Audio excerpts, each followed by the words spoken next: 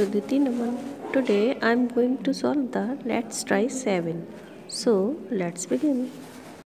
Let's try 7. Question number 1. Circle the correct estimates for the following lengths. दी गई लंबाई के correct estimate पर circle कीजिए. Question number 1A. Length of a table.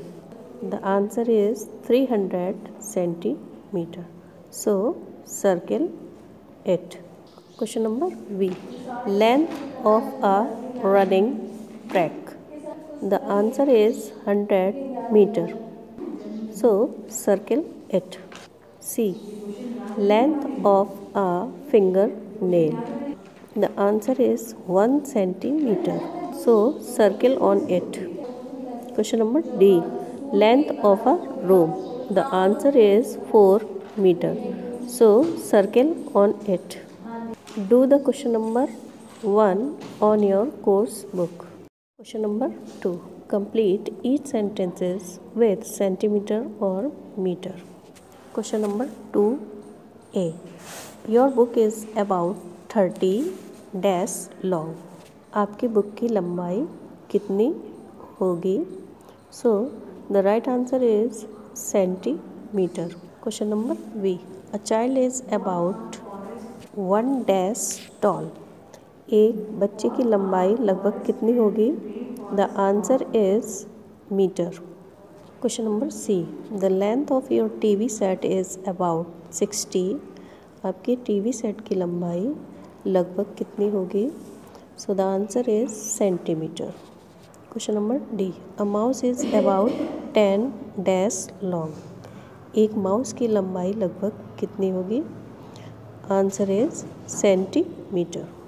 Question number 2. Do also on your course book. Question number 3. Collect any 3 small objects and estimate their weight in gram. Check your estimates while measuring the weight of the objects using weighing machine in the class.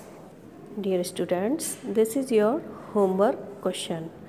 सभी के घर में weight machine नहीं होगी और ये हमारी class में भी हो पाना संभव नहीं है. इसलिए आप इस क्वेश्चन में अपने घर में आए हुए सामान की लिस्ट बनाएंगे जिसमें आप अपने घर में आए हुए सामान का नेम वेट राइट करेंगे. So do this question on your book yourself. इस क्वेश्चन में आप दिए गए सामान की वेट को एस्टीमेट करके भी राइट करेंगे. Question number 4. Fill in the blanks with ग्राम और kilogram. So dear students, question number 4 do yourself on your book. This is your homework question. Goodbye.